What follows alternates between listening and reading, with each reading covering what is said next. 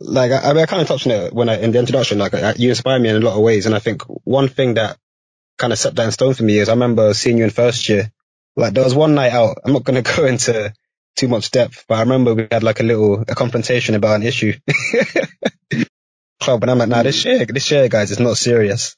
But then 6 months later, like coming to second year and obviously seeing how you were in third year as well, it's like, damn, this guy's really changed. Like, you really turned it around. You really like, you're kind of the guy I look to. You and Brian similarly when it comes to like, discipline, work life, balance and stuff, managing your time. And I'm like, it's remarkable how like, because even me myself, and I'm looking at how, especially Brian as well, to be fair, seeing how he was in first year compared to how he is now, it's like, damn, if people can really turn themselves around just like that, like, there's hope for me. I hold a lot of faith in the system after seeing how like you and Brian work. And I kind of want to ask, like, what if there was anything that instigated that change? Like, what kind of forced you into, I guess, waking up and doing things differently? I'd say for a long time, even before university, I've always been someone who does a lot of like introspection, always looking at myself and trying to reflect on my actions. And to say prior to university, a lot of my life was based around being the ideal person in terms of like how people see me. So being an ideal version of like how the people I looked up to saw me, rather than being my own version of my ideal person. So when I got to university, it was a case of a lot of freewheeling and just, am I just gonna figure it out and just move mad. And I said, of course, with that lifestyle, you do end up in fairly precarious situations. And it got to the stage where I had to take a long, hard look at myself and be like, shit, okay, this is the position you're currently in.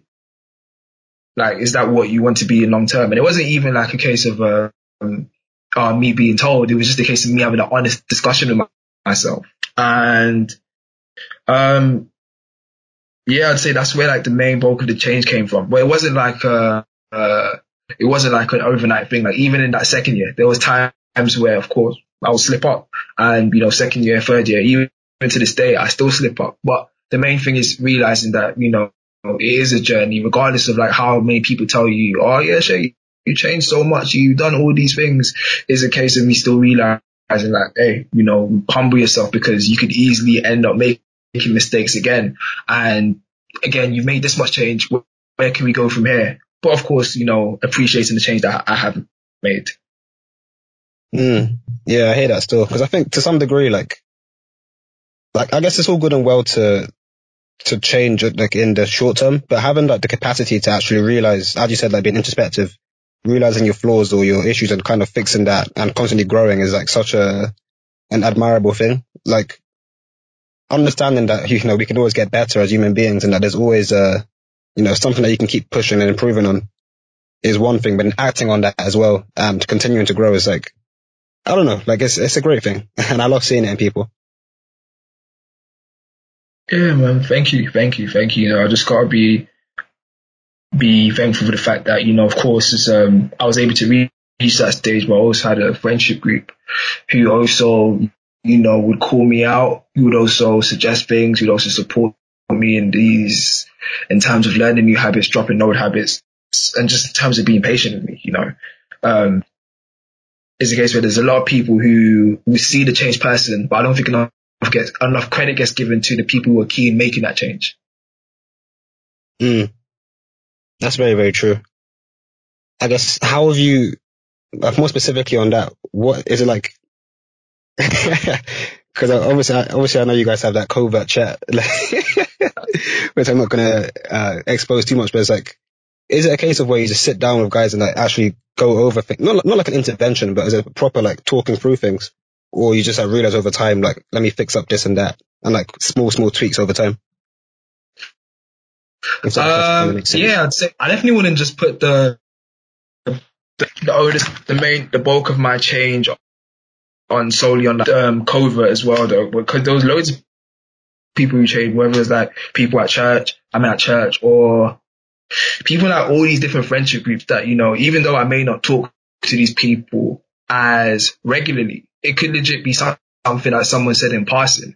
And it's a case where, that person saying that thing to me in passing, this may not be something like just mad, like, Seye, you need to really change, da-da-da-da-da. It could just be something like, let's say that person's done something that you didn't expect them to do, and they complimented you on that. Do you know what I mean? Like, oh, Jordan, I really liked how you got involved in that initiative. Like, I didn't expect that from you. Someone saying something like that in passing.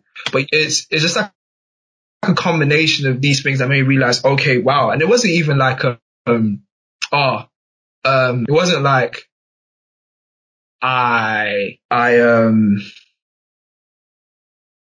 it wasn't like a major intervention. It would just be a case where, like, you know, when you're around your friends, you have like candid and frank conversations. And with friends, you know, you will say, with friends, you know, sometimes people will say ignorant stuff, but it's about when these ignorant things are said, pulling your friends up on it rather than it being a case of being like, you know, that's how my man is, that's how this girl is, so you know, it's just guys being guys.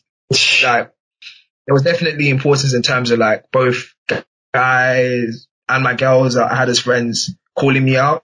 You know, a big person who was key in terms of me changing the person was Kamara. Like, the amount of conversations I had with her, it wouldn't even be about stuff in terms of like stuff that I did in the past or stuff that I may have said in the past, just about stuff in that moment. But, you know, having those kind of conversations with people does lead to change.